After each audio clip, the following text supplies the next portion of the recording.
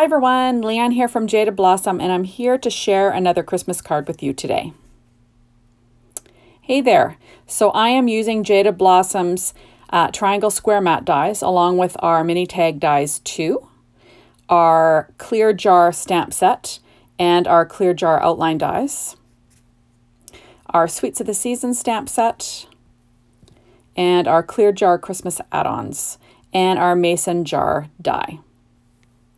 I'm also using Echo Park's Christmas Cheer and My Favorite Christmas, but you could use any pad for this. So I went ahead and I stamped the images out with Ink on 3's Blackout ink, colored them with Copics. They'll be listed on my blog. Cut them out with my brother Scan and Cut, one on the line, one with a 0.4 border, and I edged the one on the line with black ink. So I'm using Judkins window plastic that's embossable, and I stamped out the 2 jars using VersaFine Clair Nocturne ink, and I used Fine Detail jet black embossing powder and melted it. So there we go. So that is my background that I put together using sticky sheets. I showed you how to do that on the last video, and I'm going to stick this down onto my card front. It's a 4.25-inch square card, so 8.5 by 4.25, scored at 4.25, and I'm popping this on. Now on the front of those are the holly papers are patterns from the pad, and then I used American Crafts cardstock with texture, red and green, and then Nina's Desert Storm. So those are the 2 images that I stamped and heat embossed, and I did cut them out using my Gemini machine. You just got to run it through a few times because it's cutting through the window plastic. So now I am using score tape. Sorry guys, I kind of had a brain fart there. I'm using score tape to tape down my little candies inside my jar. So the idea is that it's going to look like it's sitting in the jar itself. There we go. Now you could make a shaker obviously, but I decided to do it this way. So there we go. And I'm just going to hide my adhesive because that's the best with something like, you know, acetate. So I'm just putting a couple of stripes on the top of this jar. And I'm just going to rub it down with my Teflon bone folder to make sure it sticks well. Now this is all in real time. I didn't speed this up at all. There we go. Now I'm just checking to see how this is going to fit on there, if it's going to work. Yes, it is. But of course I stuck it down a little bit because I was having a bit of a brain fart. And now I realize, oh darn it, I meant to layer the other one on top. So I'm going to peel that off. Luckily it hadn't really stuck down yet. There we go. And then I will add my other jar on top. So it's going to look like the candies are inside the clear jar, which is what I was going for. A shaker card would look just as cute, but there we go. Isn't that cute? And then I'm going to add the little fabric topper. That fabric topper is from the mason jar die set, and that pattern is actually from the My Favorite Christmas pad. But like I said, you could use any pattern pads that you have to make cards like this. I just chose you know, colors and stuff that went together, and I chose my Copics related to what I was going to be using. So same thing. All those Copics will be listed on my blog. So now I am adding more score tape, and then I'm going to add the little mason jar top that I cut out of American Crafts Christmas foil pad. It's just in silver. And like I said, I cut all my dies out using my Gemini machine, and I cut out my images always with my brother Scan and Cut. This was the first time that I actually used it to cut on the border of anything, and boy did it ever work out well. I was surprised. There we go. So there is one that was cut with a 0.4 border. And this is my dry run. I'm going to try and use the Jaded Blossom Jaded Blossom Mini Tags 1. And I'm going to stamp the sentiment from that same clear jar's Christmas add-ons. It says Merry Christmas. I'm using the VersaFine Clair Nocturne ink. But then I realized it's not big enough. Like I thought I did a dry run and made sure, but I did not like the look of it. So I thought I'd leave this in because, you know, I don't know what I'm doing all the time, and I don't, you know, it doesn't stay exactly how I thought it out to begin with. This happens a lot. I look at it and I was like, yeah, I don't like that. So I went ahead and I used this different tag, and that's from the mini tag dies 2 actually. And I cut that out of Nina Desert Storm 80-pound cardstock, same as the other tag that I didn't use. I'm just going to pop it out of its place there. And then I will do some stamping. Now I do some stamp surgery. I just cut this Merry Christmas in half Nothing bad's going to happen. There was no screaming. So there we go. And I'm just going to stamp Merry and then Christmas. I'm going to stack those two sentiments on that tag. There we go. Because this is going to be the sentiment for the front of my card. And I'm just going to stamp the second part, Christmas. And then I'm in business. There we go. So you'll notice on those colored images, I did use a secure white jelly roll pen in a number 10 just to add some bold highlights. I like that. I think it adds something. There we go. So now this is a piece of twine. This is from Trendy Twine. And I'm using my Bow Easy to tie a quick double loop bow. That's on the smallest little one there. Now, anyone that knows me knows that I'm not the greatest bow tire, but I look like I can tie them pretty darn well when I use this Bow Easy. So what can I say? It's, you know, it's one of those tools that I use all the time. Whenever I'm tying anything, any kind of bow, that's what I use because, you know, I'm all thumbs when it comes to this stuff. There we are. So there's my little double looped bow.